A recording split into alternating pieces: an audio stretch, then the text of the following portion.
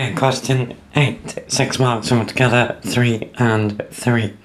So, part 1 says to show that 8 sine squared x cos squared x is 1 minus cos 4x.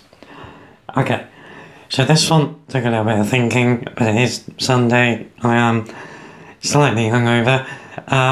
So I think with this one, it's easier to turn the right hand side into the left hand side. So things that we are going to need that sine of 2x is 2 sine x cos x, and we're also going to need to think of cos 4x as cos of 2x add 2x, and then we're going to use the compound angle formulas. Okay, so with that in mind, let's go. So 1 minus cos 4x can be written as 1 minus cos 2x add 2x. Now, using the compound angle formulas, cos of A plus B is cos A cos B minus sine A sine B. So, that's going to give us 1 minus cos squared 2x minus sine squared 2x.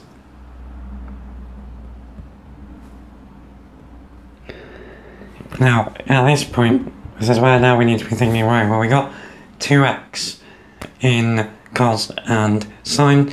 We know that we can turn sine of 2x into 2 sine x cos x. Now the answer that we want is 8 sine squared cos squared, so we're gonna need we need everything to be in terms of sine of 2x. So we know that sine squared add cos squared is equal to 1, so cos squared is 1 minus sine squared. So we get 1 minus, and then in the brackets, so cos squared 2x is 1 minus sine squared 2x.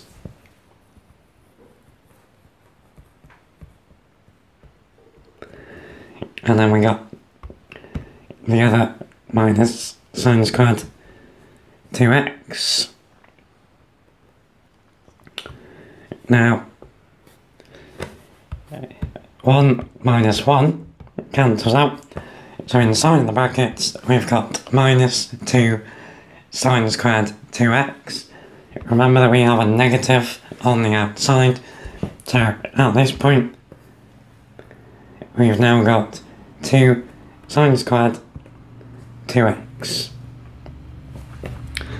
Okay, so we can write that as 2 sine of 2x squared, which is 2 lots of 2 sine x cos x all squared, which is 2 times 4 sine squared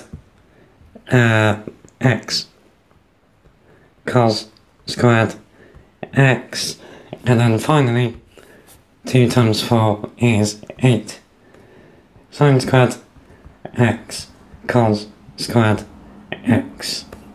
Boom. Okay, then part 2 says, hence find the integral of sine squared x cos squared x with respect to x. Okay, so sine squared x cos squared x is almost what we were just playing with, except sine squared x cos squared x is 8 sine squared x cos squared x over 8. So, using the identity, we know that that is 1 minus cos 4x over 8. So, that is what we are now going to integrate. So, I suppose we should say the integral of sine squared x cos squared x with respect to x is 1/8 the integral of 1 minus cos 4x with respect to x. So that's going to give us 1/8 times x. Now cos integrates to sine, so using the chain rule of with that 4x we get minus 1/4 sine of 4x add c. So we've got x over 8 minus sine of 4x over 32, so minus 32 sine of 4x add c. Boom.